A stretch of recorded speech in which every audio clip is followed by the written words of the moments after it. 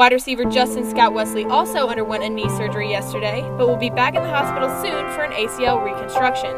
He'll be out for the remainder of the season, but he said yesterday on his Twitter page that the hardest part is over. Kirsten says he'll be fully recovered and back out on the field for the first 2014 fall practice. And that leaves running back Keith Marshall, who scored 2 touchdowns but suffered an injury to his ACL. He'll also be having reconstructive surgery in the next few weeks. Well, it is a double whammy for the Georgia Bulldogs. Not only did they lose to Clemson to start the season, they also lost their best wide receiver, Malcolm Mitchell, to a touchdown celebration. Yeah, you heard it right. Mitchell tore his ACL. He'll have season-ending surgery after landing, quote, in a bad way, according to his coach, Mark Richt. His injury is a major blow to the Bulldogs squad.